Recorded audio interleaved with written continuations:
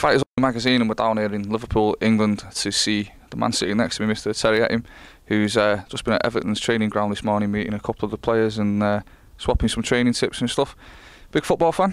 Yeah, massive Liverpool fan. But obviously coming down here and meeting the players was good as well. I mean, the Everton players were cool, and they had a very good knowledge of MMA as well. Yeah. They were surprisingly knowledgeable, actually. They were like genuine UFC fans, obviously. I was actually quite shocked.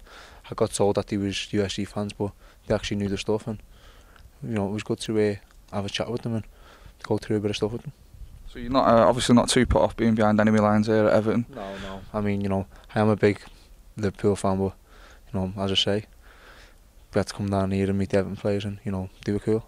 Sure. So on to more relevant stuff. February 16th, London.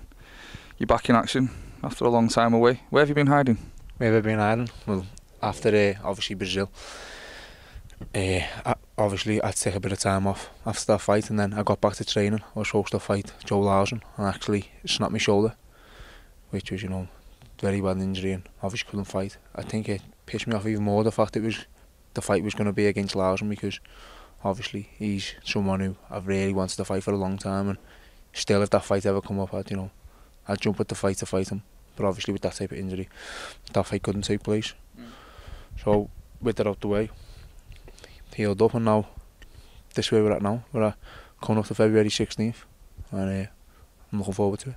Good to be back, good to be fit, and good to be fully healthy. So when you say snap your shoulder, was that like a shoulder separation? I mean, snap my shoulder. Right. ACJ snapped completely. I was in the gym and I actually went for a flying armbar. As I've jumped up, I've missed a flying armbar and landed. And to be honest, the second that I've landed, I've known it was a bad injury. Obviously, I had to go to the Aussie, get an X-ray, and they've said, you want to hope it's not your ACJ. And come back and said, you know, it's your ACJ. Well, obviously now it's all healed up and I'm very good to go. In retrospect now, which do you regret more, like the injury itself or looking the way you did when you missed the flying armbar? Both.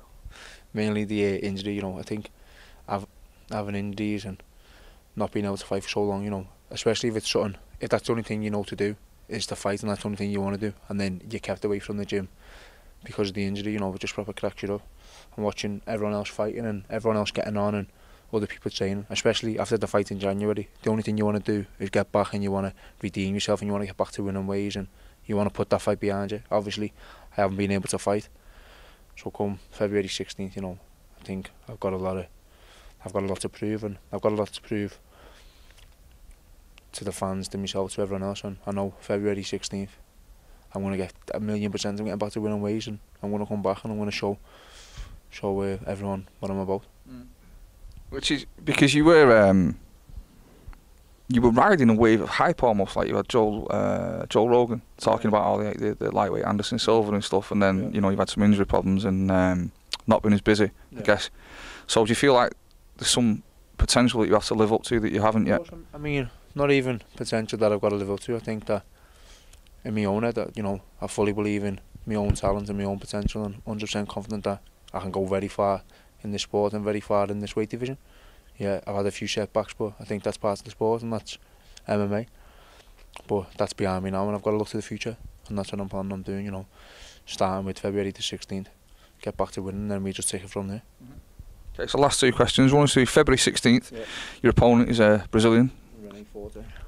René Forte, you know, I don't know too much about him. I've seen a few of his fights, but I'm not really looking too much into his fight or looking too much about him, you know. I've been working hard on my own game, and I'm ready for anyone, whether it be him they put in front of me or anyone else. I mean, you know, I think it's going to be a very, very bad night for him. And just to touch on Joe Lauzon again, because one of our staff writers spoke to Joe in Boston, I think, and the second time that you fight with him fell through, and he said, "Oh, I think Terry doesn't want to fight me." So can you just clear that up either way? I'd fight Joe Lauzon on the drop of a hat, let me tell you. If I get offered that fight, I'll fight him. Listen, I'll fight him anytime, any place, anywhere. Do you know what I mean? Right. In fact, I'll fight him in his own back garden. So, you know, let me know if Joe Silva puts that fight together and Joe Lauzon accepts the fight, you know. Let's do it, son. And is this just because the fight's fallen through a couple of times, or...? Both reasons, because it's fell through twice. Now, obviously, the first injury, I broke my ribs, and the second time, I've snapped my shoulder.